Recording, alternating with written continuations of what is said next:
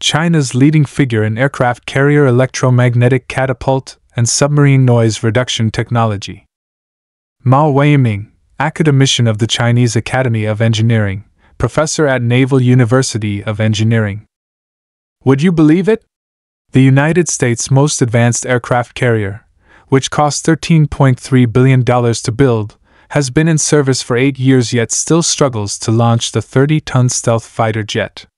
Meanwhile, China's newest aircraft carrier, currently undergoing sea trials, can easily catapult the J-35 into the sky, with a failure rate that is dozens of times lower than the American system.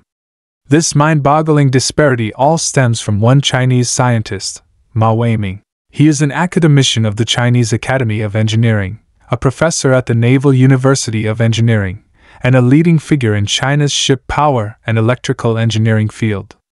He conquered the world-class challenge of electromagnetic catapult technology, achieving a leap from follower to leader. The medium-voltage direct current, MVDC, Integrated Power System developed by his team is a full generation ahead of comparable U.S. technology, allowing China to break the Western technological monopoly in the field of aircraft carrier electromagnetic catapults, and laying a solid foundation for the accelerated development of China's naval equipment. The key secret is in the electricity. The critical secret lies in the power system. In the race for ship power systems, the medium-voltage alternating current (MVAC) system used in U.S. aircraft carriers is like an outdated antique from the last century. When high-energy consuming equipment like the electromagnetic catapult and directed energy weapons are activated simultaneously, it's like switching on multiple high-power appliances in an old house. The fragile circuit breaker instantly trips, paralyzing the entire system. In sharp contrast is the MVDC Integrated Power System achieved by Ma Weiming's team after over a decade of dedication. This system not only innovates the power supply architecture but also acts as an intelligent energy hub. By dynamically regulating energy distribution, it can precisely transmit 92% of the electrical energy to critical combat units. During the same period, the energy utilization rate of comparable U.S. systems was only 78%. This 14 percentage point difference is backed by thousands of parameter optimizations and disruptive technological innovations. The silent revolution, submarine noise reduction. In the covert battlefield of deep-sea warfare, submarine noise reduction technology is the sword of Damocles for major navies. Current U.S. Navy submarines still rely on traditional mechanical drive shafts, and the noise from gear meshing and bearing friction during rotation makes them a mobile sound source in the deep sea. Ma Weiming and his team pioneered a different approach, developing shaftless rim-driven pump jet propulsion (SRPJP) technology. This technology eliminates the mechanical transmission device, instead using a motor to directly drive the impeller within the annular duct, completely eliminating the mechanical noise sources of traditional propulsion systems. Actual test data shows that Chinese submarines equipped with this technology have seen their noise levels plummet to 95 decibels, nearly blending in with the ocean background noise. When U.S. sonar operators find the suddenly vanishing and then mysteriously reappearing tracks of Chinese submarines on their screens, they might not realize that this technological breakthrough, listed by the Pentagon as a top-secret threat, is quietly rewriting the rules of future naval warfare. Next, let's explore how this scientist, whom the U.S. media called worth 10 divisions, managed to rewrite the rules of world naval warfare, from Chinese don't understand to world leader. In the 1990s, China's shipbuilding industry was climbing a steep hill. The core power system of naval vessels, high-power generators, was entirely dependent on imports from the United States. During the commissioning of a certain type of destroyer, the imported generator, worth tens of millions, frequently experienced abnormal vibrations and sudden power drops, even causing full ship blackouts. When Ma Weiming led his technical team to invite American experts for on-site inspection, the sharply dressed U.S. engineer arrogantly pointed to the equipment manual and scoffed. "The Chinese don't even understand basic operation. Problems are inevitable."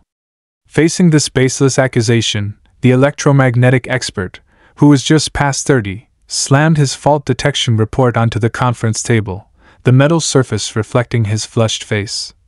We'll do it ourselves. Late that night, on the second floor of a Naval Engineering University laboratory building, a 20-square-meter abandoned restroom was crudely converted. The incandescent light bulb swung beneath the water-stained ceiling.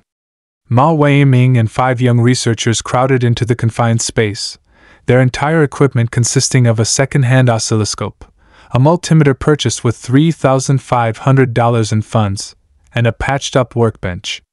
Meanwhile, across the ocean, the U.S. Navy was splurging $4.7 billion on the Ford-class aircraft carrier Electromagnetic Launch System project, with a research team of over 1,000 and a testing area the size of 20 football fields. This stark contrast only fueled the determination of the Chinese researchers.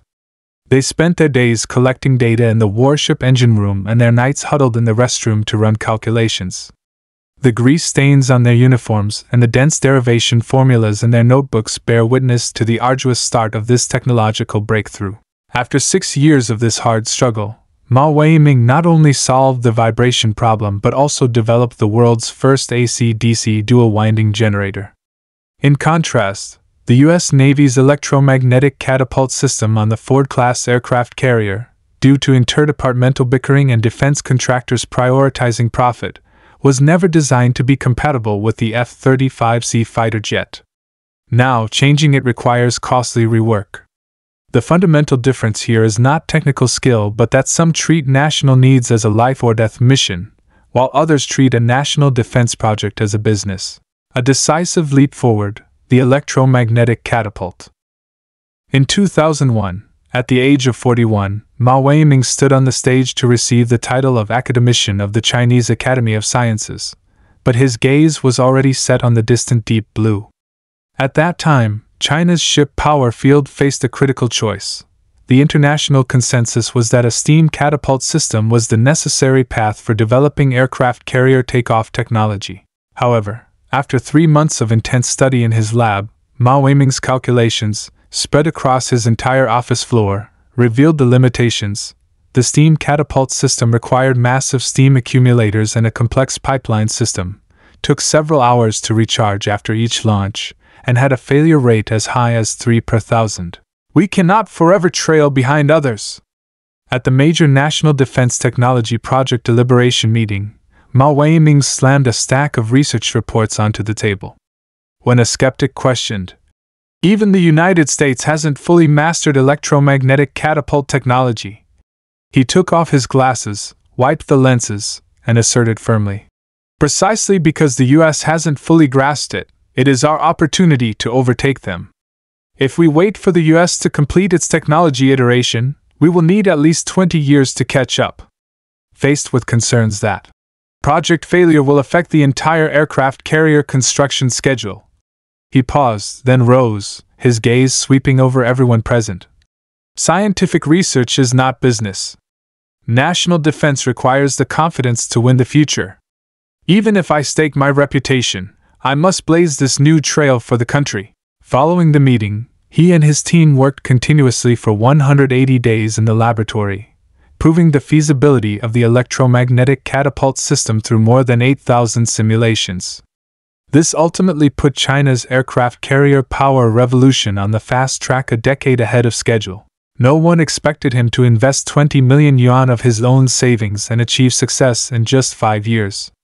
China's electromagnetic catapult can launch a 30-ton aircraft in 2.1 seconds with an energy efficiency exceeding 90%. In contrast, the U.S. Ford carrier's catapult was designed for 4,166 fault-free launches but failed after only about 600. Its 4 catapults share a single system, meaning one failure paralyzes all of them, once rendering the carrier unable to launch aircraft for 5 days.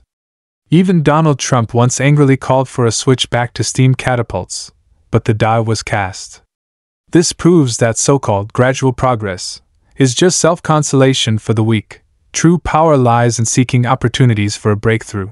The subsea game changer, shaftless pump jet propulsion. The disruption in the underwater battlefield is even more astonishing. In the 1990s, the U.S. Seawolf-class attack nuclear submarine was hailed by Western media as the ghost of the ocean. for reducing its noise to 100 decibels using duct pump jet propulsion.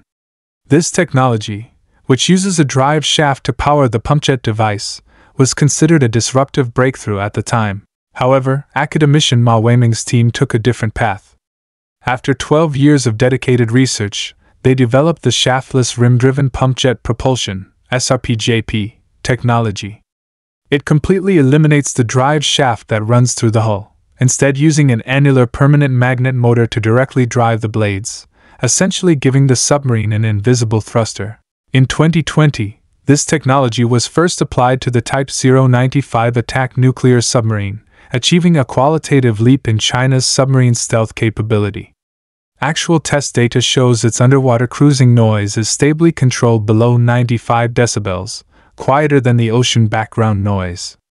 In contrast, the US's active mainstay, the Virginia-class nuclear submarine, still uses an improved duct pumpjet technology, with noise levels fluctuating between 98 and 102 decibels.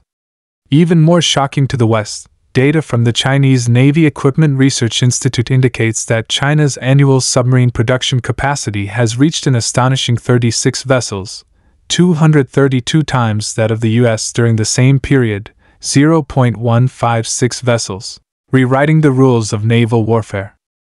The U.S. Office of Naval Intelligence's 2023 report, Chinese Naval Modernization, made a rare admission.